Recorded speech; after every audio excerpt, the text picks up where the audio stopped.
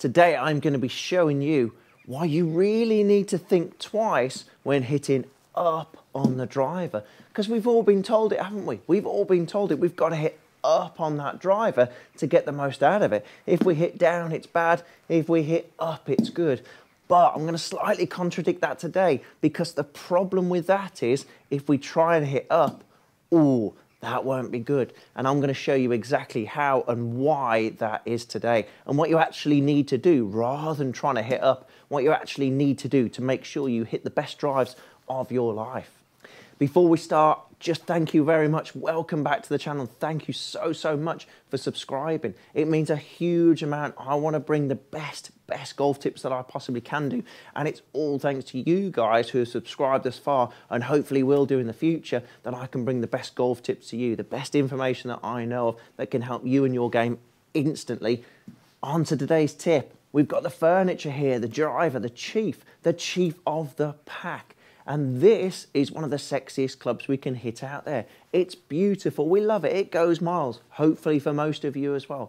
It's beautiful. But the problem is we don't always know how to use it. And that's the trouble. There's so many different ways with which we can use this golf club to the best of its ability.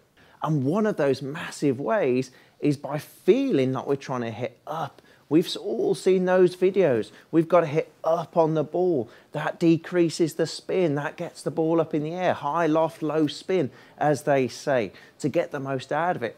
Yes, that is true. But the problem is I've seen a lot of people really struggle with this. Why have they struggled with this? Because they've tried to hit up on that ball. Now that might sound gobbledygook because that's what we're trying to do.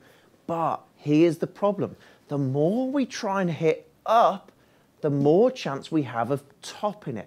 Yes, let's repeat that. The more chance we have of hitting up on the ball, the more chance we have of topping it.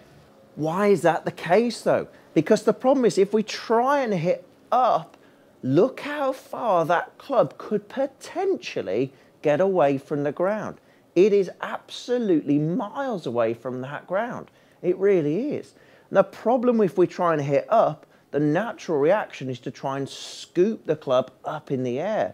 And the problem with that is the club just doesn't stay low to the ground. And therefore, if it doesn't stay low to the ground, we're going to hit the very top of that golf ball. A nightmare situation. So hitting up in this case has not helped us. So what's the solution? The solution is this. We've got to make sure to be able to hit up on the ball. That ball has got to be inside our left foot. So if we take this logo here and I'm lining up to my golf club, that should be where that ball's positioned as well. That's number one. That's automatically going to help us, not absolutely dead certain, but make sure it helps us hit more up on that ball. But number two, and this is the crucial point of the tip today, we have to make sure that club is low to the ground upon exit with that golf ball, because we can still hit up but still have a wide arc of swing at the bottom. The problem is if we're trying to hit up, our swing arc becomes very narrow. Look, the club's here on the ground and then suddenly goes up. That's going to the extreme slightly, yes, but we've got to make sure that club has a nice wide arc and we can still hit up, but make sure that club is low to the ground. And that will help us get underneath that ball as opposed to have the risk and run the risk of topping that ball, which is a complete nightmare. So we've got to make sure that club is staying low to the ground on the way through to make sure that club gets underneath that ball. So if you have a trouble with topping it, hitting that ball too low, this is the drill for you. You have to make sure that ball, yes, it's further forward in the stance compared to the irons with the driver, but we need to make sure that club is staying low to the ground. Feel that club almost in contact with the ground, even 1.5 feet past that golf ball. Because to get underneath that golf ball, we have to keep it low. Keep it low and watch it go, as they say.